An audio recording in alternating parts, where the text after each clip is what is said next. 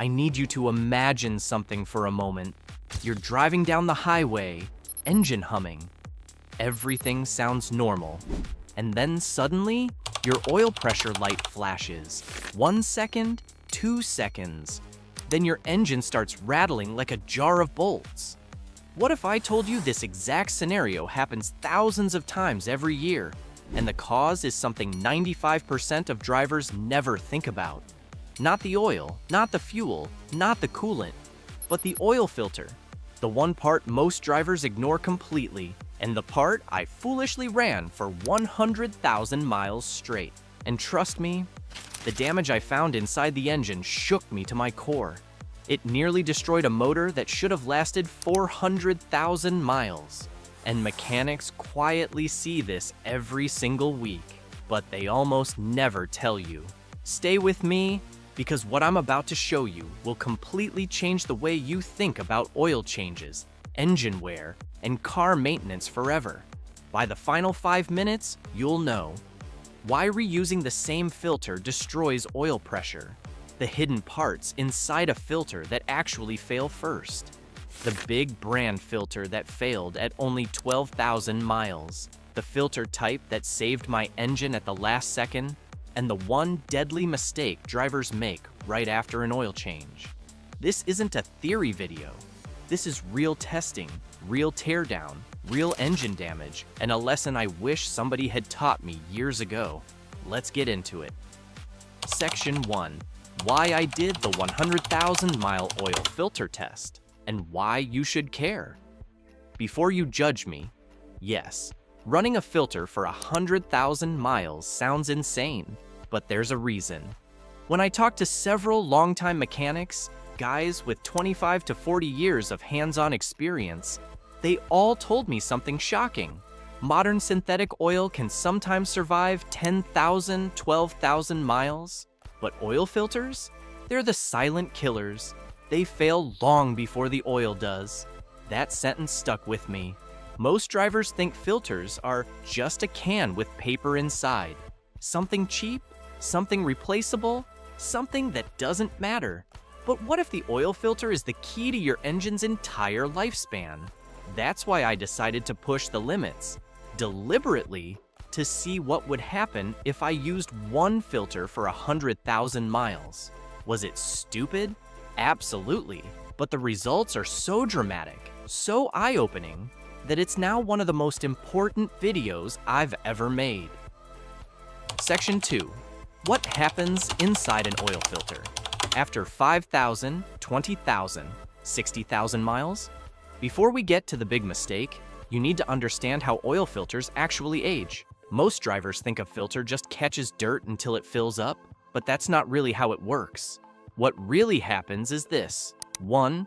The filter media hardens over time. Heat, varnish, and pressure turn the filter paper stiff like cardboard. 2. The bypass valve starts opening more often. Once the filter clogs, the oil bypasses filtration entirely and flows unfiltered. 3. Contaminants no longer get trapped. They recirculate. Carbon, micrometal shavings, and sludge swirl back into the engine. 4. Wear accelerates fast. Your bearings, camshaft, VVT system, and even the timing chain suffer. 5. In extreme cases, filters collapse internally. Mechanics call this a filter implosion, and it can starve the engine of oil and kill it instantly. So what happens when you push a filter way past its breaking point? That's exactly what you're about to see. Section 3. The 100,000 mile test vehicle and setup. The test car was a Toyota 2.4L 2AZ FE, one of the most durable and predictable engines ever made. Here's how the test was controlled.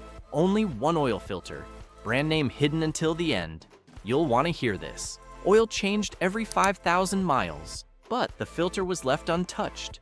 Oil samples sent to a lab to track wear metals, silicon, viscosity, oxidation, and soot. Engine teardown after 100,127 miles to inspect real physical wear. This wasn't a sloppy backyard test. This was documented step by step using real mechanical standards. And by mile 70,000, we started seeing the first warning signs. Section 4. The first major warning sign. Most drivers ignore this. At around 70,000 miles, something subtle happened. The oil began darkening faster than normal. Not just old oil dark, more like tar-like viscosity increase. Most drivers assume dark oil is normal, but according to Blackstone Labs, premature darkening often means filtration failure, oxidation, or soot recirculation. And it gets worse. Lab reports showed rising levels of iron, wear from cylinder walls, aluminum, pistons, copper, bearings, silicon, dirt bypassing the filter. This meant one thing: the filter was no longer filtering, but the engine still ran fine, which is exactly why most drivers never notice the problem until it's too late. Section 5. Hidden damage at 100,000 miles. The big mistake revealed. When we finally tore the engine down, the mechanic took one look at the filter housing and said, "Yeah, this thing quit working a long time ago."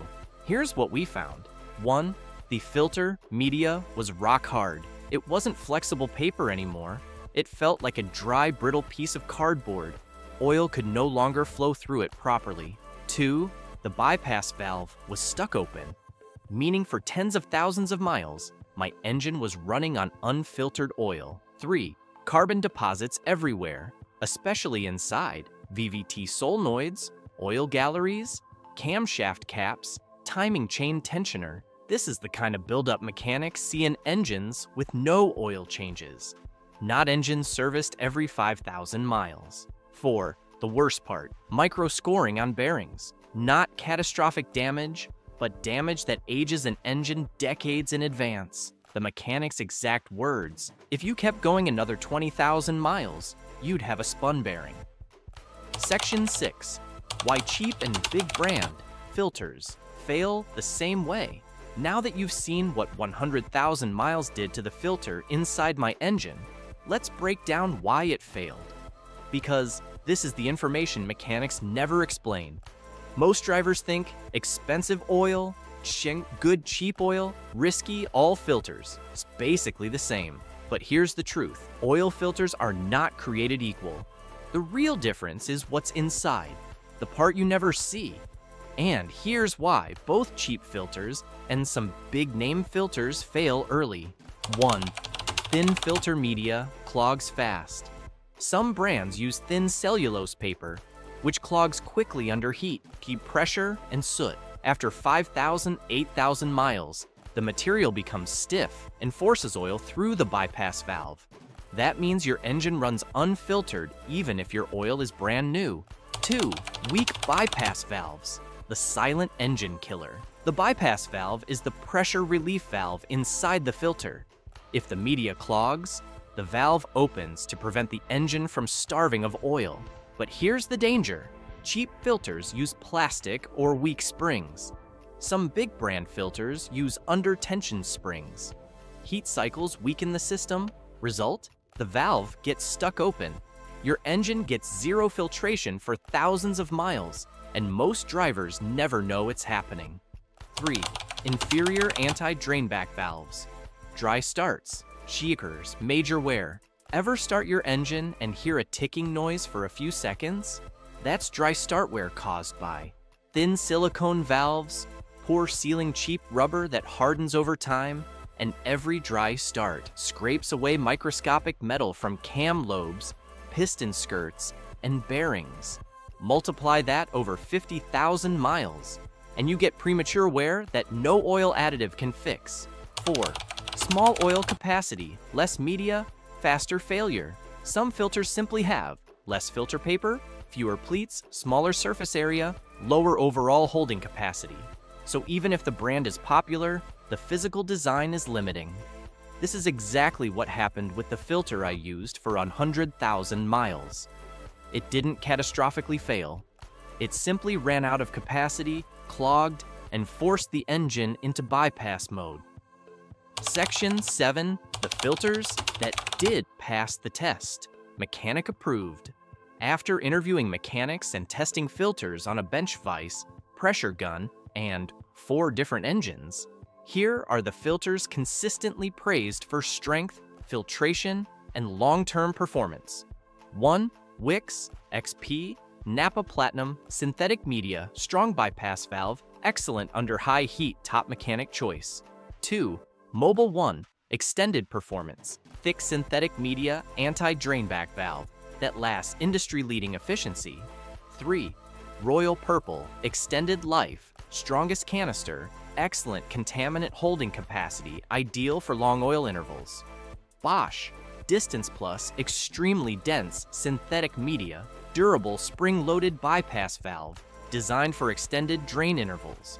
OEM Filters Toyota, Honda, Subaru, Ford, not fancy, but engineered specifically for each engine's flow rate bypass pressure. Thermal resistance, OEM filters are underrated and often outperform big shelf filters in long-term reliability. Section 8, the worst oil filter mistakes. Most drivers don't know these. Now, here's the part every viewer needs to hear. Even with a great filter, there are mistakes that destroy engines over time. Let's go through the worst offenders. Mistake number 1, over-tightening the filter. This crushes the gasket and causes leaks months later, not immediately. After a few heat cycles, the gasket warps and your oil slowly drips out. Mistake number 2, under-tightening the filter. Oil pressure blows past the seal and within seconds, you lose all oil. This is why mechanics use measured torque or 3/4 turn past contact. Mistake number 3, installing a dry gasket. Never do this. Always oil the rubber gasket so it doesn't bind, tear, or twist during installation. Mistake number 4, mixing oil filters with wrong oil thickness. Some engines require lower bypass PSI, higher bypass PSI. If you mismatch, you can cause startup starvation pressure spikes, bypass mode activation. Mistake number 5, letting oil drain back overnight. This happens when your filter has a cheap anti-drainback valve. It causes dry starts, the number 1 cause of long-term camshaft wear. Mistake number 6, using oversized filters without understanding bypass PSI. Some people upgrade to bigger filters, not realizing the bypass pressure is completely different. This can starve the engine. Section 9. How often should you replace your oil filter? Real answer. Forget what the manual says. Forget what shops say.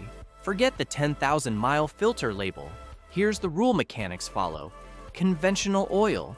Change filter every 3,000, 4,000 miles. Synthetic oil. Change filter every 5,000, 7,500 miles. Turbo engines.